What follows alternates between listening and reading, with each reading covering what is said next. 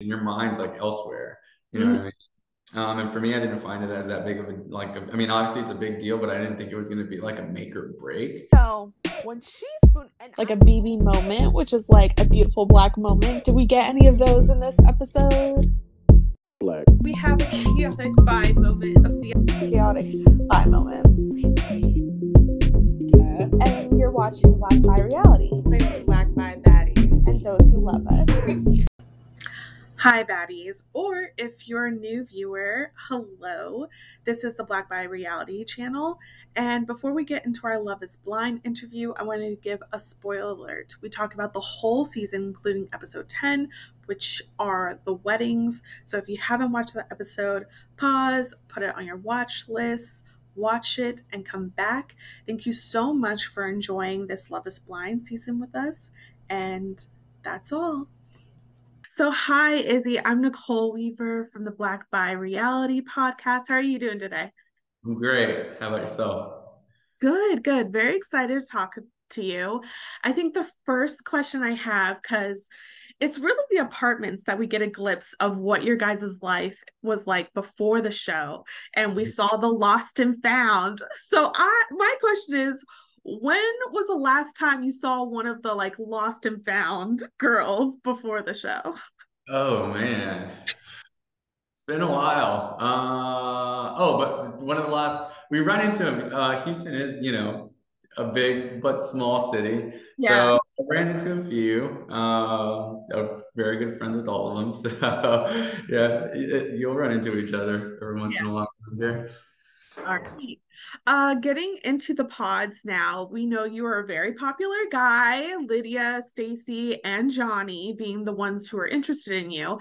It did come down to just two women, but I'm curious, how many days in or left in the pods was it that you made the judgment call of like, I'm not going to pursue things any further with Lydia?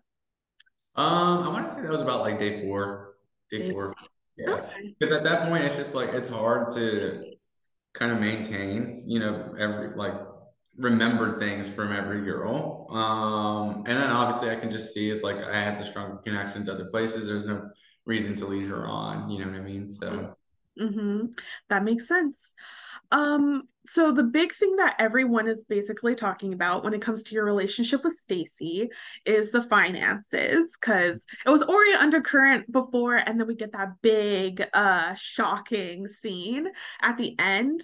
My question is, you know, what made you so it seemed like you talked a little bit about finances in the pods with Johnny from her mhm. little comment. So what was the difference there that you wanted the conversation to be different with Stacy? Just- I want it to be different in the sense of we're gonna like sit down and literally list everything out, Mhm. which I figure you can't do in 5 minutes, Mhm.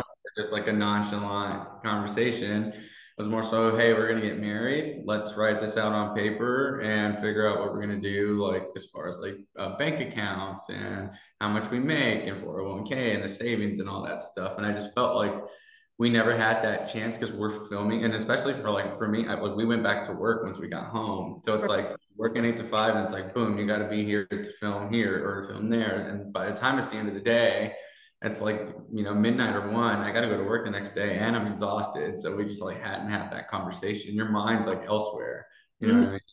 And for me, I didn't find it as that big of I mean, obviously it's a big deal, but I didn't think it was going to be like a make or break Mhm. um, kind of scenario. So yeah, that's kind of where I was with that. Yeah. Do you have any regrets not making it more of a priority now? I mean, yeah, of course I should have probably brought it up sooner, but again, like I said, I didn't think it was going to be like that huge of like a deal. Yeah. Yeah. So Stacy said in one interview that it actually wasn't just the finances. You guys had like a conversation about multiple things, and she said she found out multiple things. On your end, like what was the other things that were like so important to her that she was like, "Oh, I want more time." I don't really know much about if she found out other more things. The only like our dogs wouldn't get along. That was like a big issue. Oh. Yeah. And so like even with that, it's hard. Like with filming, I don't have time to try to find a trainer or, something, you know what I mean? So like that was an issue. As far as other things, I'm not sure what you mean by that. She was very vague. So that's why I was like, maybe I'll ask It Izzy. was it was like little things like that, like our dogs like didn't get along. We don't see her dog, do we? We only see Tux.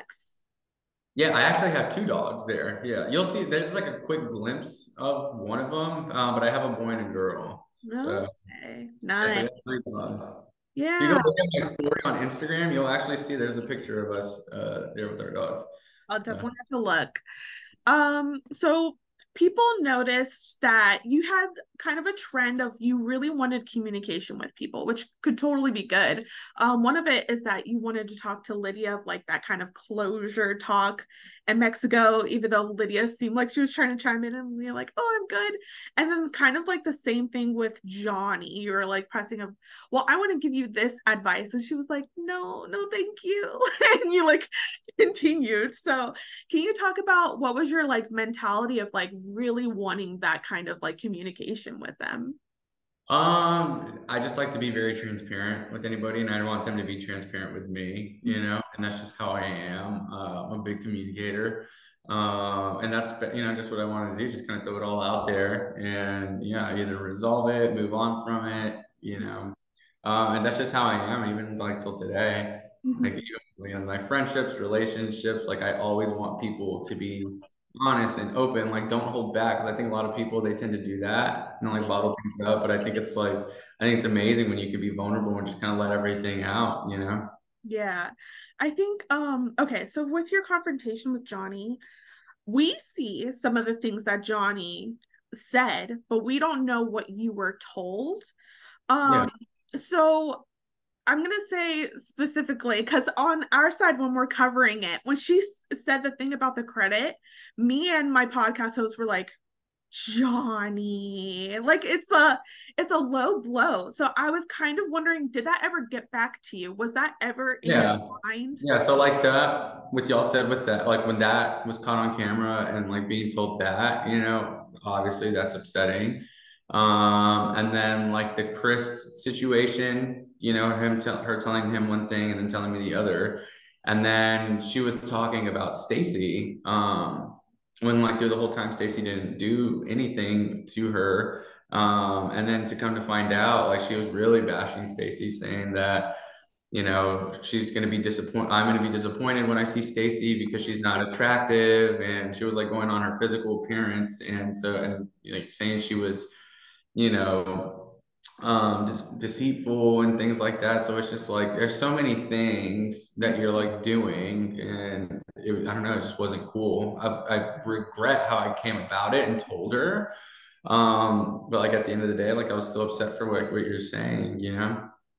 I think did you ever think of, or did you, because this show is edited, we don't know, did you actually mention those specific points? Because I that's the frustration as a viewer to watch it of like, for me I was like, Izzy does kind of have a point, like I know why he's frustrated, but he never explicitly says, why did you say this X, Y, and Z? It's just a nasty thing to say. Yeah. At that point, I mean, I wouldn't even have had the conversation with Johnny. I had to have that conversation with Johnny, Got like on the show. So if it were up to me, I wouldn't even have talked to her. I was already moved on and fine, but they're like, all right, you have to talk to Johnny. So I'm like, all right. And at that point, obviously, I'd already been drinking, through the whole party, and it just kind of like just word vomited out. You know what I mean? Makes sense. But when I meant like where everyone thinks that is because we had like 6, 7 of the cast members like come and tell us these things. So I'm like, it's not just my opinion. It's a lot of people are being like, hey, this is what's happening. I wouldn't trust her, and this is what she's been saying while y'all are gone. So that's where that came from. But again, I regret, my delivery was disgusting, but the message I was trying to get across, like I don't regret calling her out on the truth. Got it. So, Stacy said that you journaled every day in the pods and you wrote something to her during that time and you were able to read that to reassure her. Were you doing that with like every person you were dating with? No, like in the pods. Yeah. No. So what happened with that is after reveal day, I was a nervous wreck, I think, as anyone would be, and I was definitely very awkward. Usually I'm cool and chatty, and on that day, I was just very nervous and like shy and quiet. Um, so I was like, crap, like I hope she doesn't think that like I'm not into her or anything like that. And I think that's what was on her mind. So I was like, you know what? I'm gonna write you. So we had about, I want to say it was about 3 days before we actually flew out to Mexico. And so every single day while I'm just there in my room, I journaled her just to let her know like what was going through my mind. This is how I feel. I really do, love you and all that. So when I got there, we got to like sit in the hot tub and I read it all out to her to kind of like give her that reassurance. Yeah. That makes sense. I was confused about the time frame. So I Yeah. think I wanted to get to, you have real plates, Izzy. I do. I So do. how did the whole scene come about that you obviously have probably a regular looking kitchen and yet somehow it becomes about these paper plates? Yeah, I think I mean Stacy's going through every drawer and every cabinet. And she brought it up and like was the paper plates and that was where she's like, I don't want to be served like on a paper plate kind of thing. And boom, that was it. It was something so minute that just like escalated in that moment. Yeah, but it was interesting, I'll say. Like I don't know. I like getting into the deep of it. So I saw both of your points. Like one is like, shouldn't action really like be what counts? You make a meal for someone, and hers is like, but if you really care, should it be the presentation? It was very interesting. And honestly, what I think is so interesting about you and Stacy's dynamic is that the very much the undercurrent of the whole thing is class. And Mhm. we don't get, I mean, we do in like rom-coms get the class, but it's always the tidied up one, you know? So Yeah. I thought it was very real. And on top of that, you also have different cultures. You're Mexican, and like we see, I think Lydia and Milton talk a little bit about their differences. Did you ever talk about that with Stacy? No, I didn't really think that was a big deal as far as that. I think we knew our differences was I'm the more like vulnerable one and just open, and she's a little bit more like to herself, and hard to be vulnerable. So I would say those are our two differences. Yeah. Was there ever a moment where you thought, this might not work out, and you actually considered saying, I don't, at the altar? No, I think that I was looking at it as a perspective, like from the perspective as I know these hardships are going to come our way in such a short amount of time. Like if we're being realistic, no marriage is perfect. So these things do happen. So in my head, I was like, buckle down.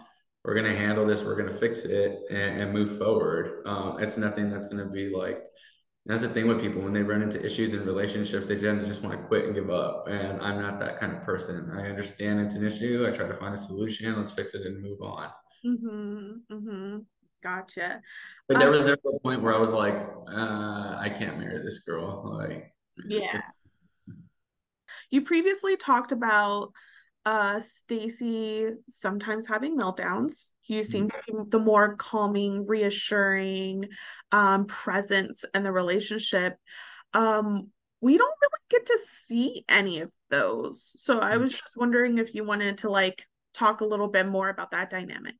yeah, I mean, obviously, this whole process, it's a lot. It's exhausting emotionally, physically, mentally. So, she would stress out, about certain, we're planning a wedding at the same time too, and like time management and all this stuff, and then emotions between us and like the paper plate situation and just kind of like it's a buildup of so many scenarios that have happened through the show that you have those meltdowns and sometimes they were like usually they were off camera. It does happen like we were normal. That's why when you see me crying in the closet, like that was my breakdown. Unfortunately, it was on camera. But like, yeah, it's hard when you have to like. I was trying to be there for her, handle my own emotions, and I just cracked and lost it. Got it. My last question.